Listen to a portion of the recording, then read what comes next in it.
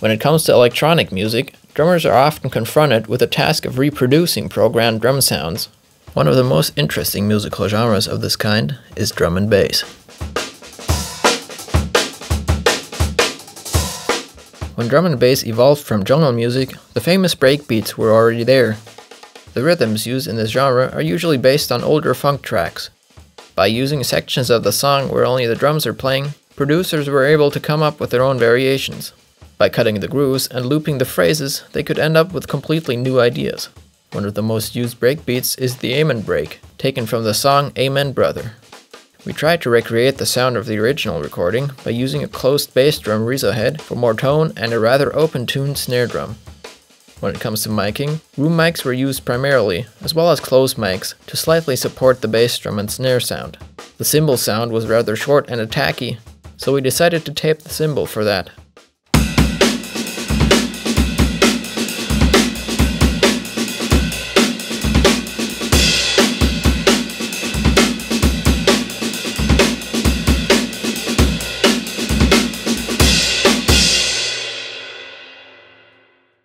The next step for jungle producers was taking breakbeats and accelerating them. The resulting effect was all the sounds being pitched up.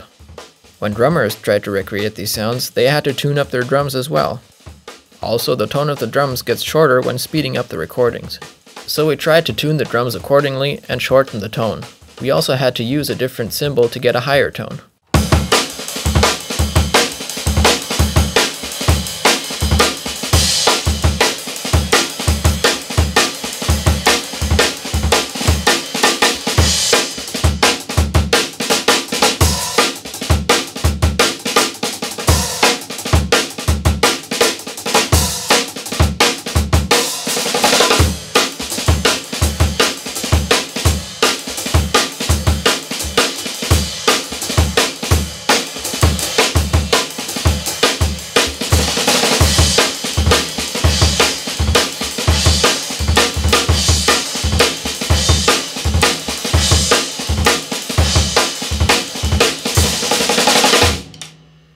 As drum and bass music evolved further, electronic sounds replaced the breakbeats.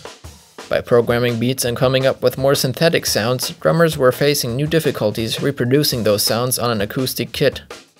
A common trick among drum and bass drummers is flipping the snare for a shorter, harsher sound. We also installed a batter head on the snare side for more durability and removed the batter side drum head completely. The second typical drum and bass snare sound is a lower, fat sound. We used a 10-inch snare for that, since smaller drums give you more tone when tuned that way. Another change that we made was cutting a hole in the bass drum Rizzo head. With more attack and muffling, we ended up with a shorter, more electronic sounding kick sound. This is what breakbeat-oriented playing sounds like on that kit.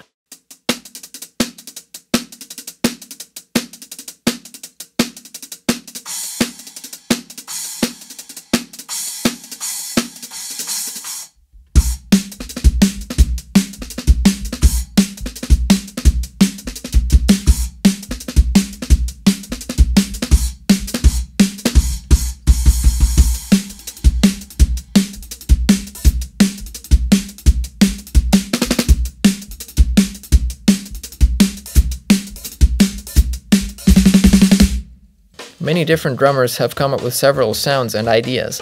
While electronic drum sets have helped a lot in this genre, it's amazing to see what you can come up with using only acoustic drums. Do you have your own signature sounds for that kind of music? Make sure to let us know down in the comments and keep on searching for new sounds.